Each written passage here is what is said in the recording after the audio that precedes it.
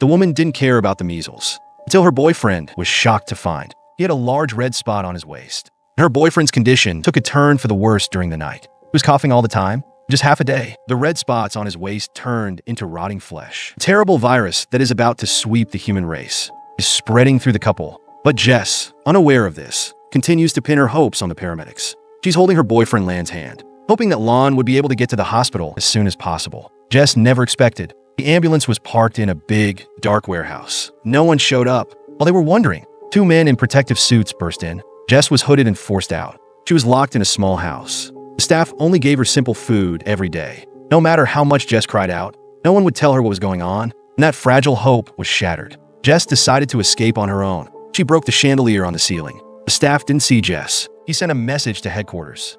They could detect signs of life in the house. The staff slowly opened the door and went in to check. Jess was hiding in the corner. She took the opportunity to slip out. The staff reacted in time to chase after her. Jess stabbed him in the neck with the remaining bulb. She passed by the room where Lon was being held while she was escaping. And the scary thing is, Lon was covered in barnacle-like bubbles. He begged Jess to get him out, but the door had a combination lock that wouldn't open. The building's alarm had been raised. Jess had to flee without her boyfriend. When she got home and got some change to pack her bags, Jess accidentally found her boyfriend's proposal ring. But now is not the time to lament, because soon she heard footsteps outside her door. Two gunmen were coming after her. Jess had to abandon her packing and run out the window. She hid in a pickup truck.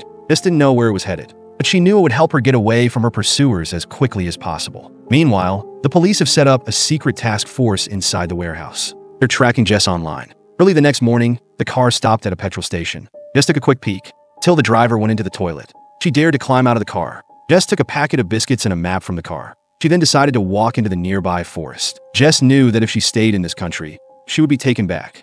She decided to flee north to a neighboring country. At night, Jess arrived at a farm. There was no one in the hayloft. She rested there for the night. At the same time, the task force had already found her through the CCTV. But Jess got off the bus and went into the forest. The task force can't find out her current location. Jess came out of the hut the next morning. Seeing no one around, she snuck into the house to steal canned goods. Reed, the farmer, caught her in the act. Jess had to put the cans back and apologized to Reed. Reed saw that she was hurt and invited her to stay for breakfast. Jess gobbled it up. She didn't even need a knife or fork. The hostess, Janie, laughed at this scene. Janie asked Jess if she was living on the streets. Jess explained that she just wanted to travel north. Wherever she goes, no destination. They knew that this child must be in a difficult situation, so they didn't ask any more questions. Afterwards, Jess went to the toilet to wash herself. In the meantime, Reed ate Jess's leftover bacon. It was this act that brought about the couple's downfall. Jess washed up and said she had to get out of there. Janie said Reed's waiting outside. He'll take you as far north as he can.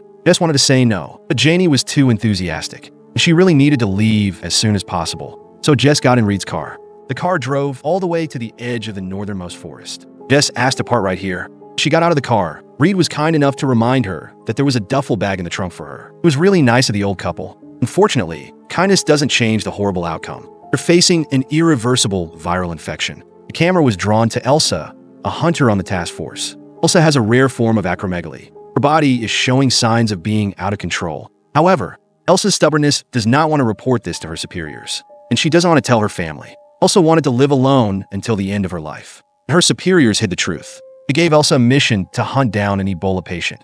Soon the cyber team found out that the old couple had helped Jess. They sent Elsa to investigate immediately. Elsa didn't want to go out with a cane, but in order to improve her chasing rate, she took her crutches with her. When she arrived at the farm, Elsa changed into a yellow suit. She limped into the house with her crutches, and there was no sign of the old couple. All she saw was a pool of blood on the sink. Suddenly, she saw Janie hunched over in the yard. Elsa shouted and followed the footprints.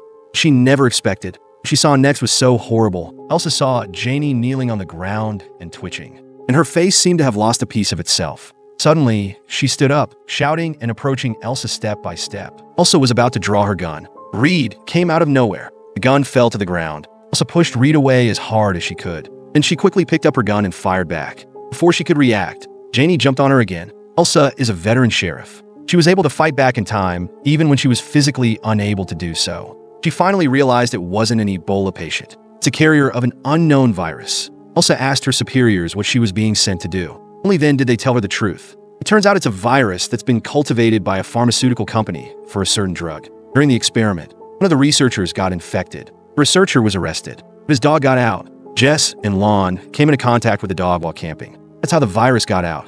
It turns out Elsa was working for a heartless pharmaceutical company. Feeling teased, Elsa said she was done. She said she was sick and had to leave the operation. Her superiors knew she was sick all along. They only sent her because she was dying. And although Elsa said she was quitting, her body was honest. She went on with the mission. Because the truth is out there. Jess may have the antibody factor. Bringing Jess back will not only prevent a catastrophe, it could help those who are already infected. On the other hand, Jess walks into a bar and asks the owner if he was hiring.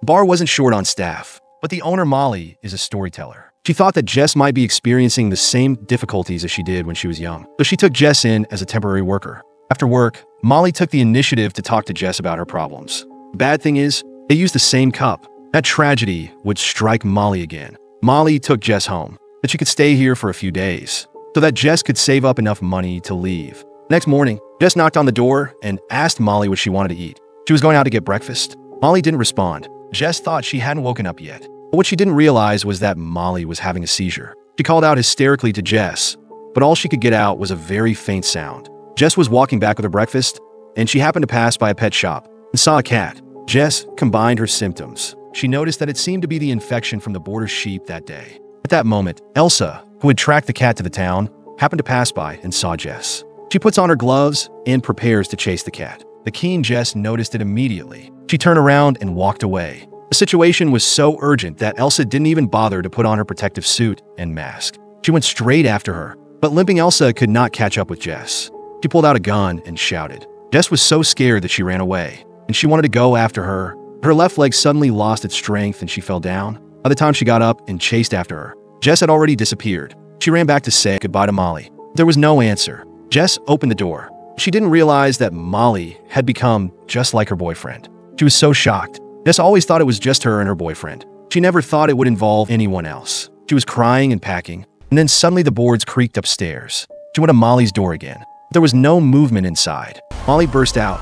She didn't jump on Jess first. Molly seemed to have a faint shred of sanity left, but it soon disappeared. Jess had the reflexes to survive. Suddenly, she realized why they'd locked her up. And what was even more frightening, Jess found herself suffering the same symptoms. Her hair was falling out by the handful. Soon Elsa arrived. She saw Molly lying on the floor through the window. It's not far from the neighboring country. Elsa deduced that Jess had fled towards the border. She donned her suit again and gave chase. Elsa eventually found Jess in a warehouse.